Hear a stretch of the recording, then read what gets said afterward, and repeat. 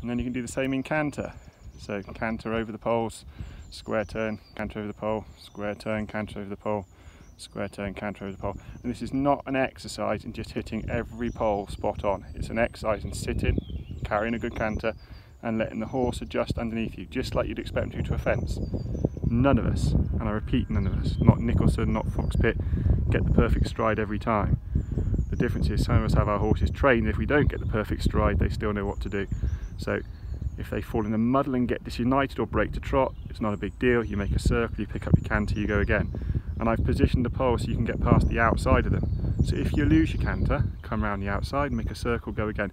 It's an exercise in practicing the imperfect. And then as you get better, you could start to add those circles in, maybe 15-metre circles, depending on the space of your arena.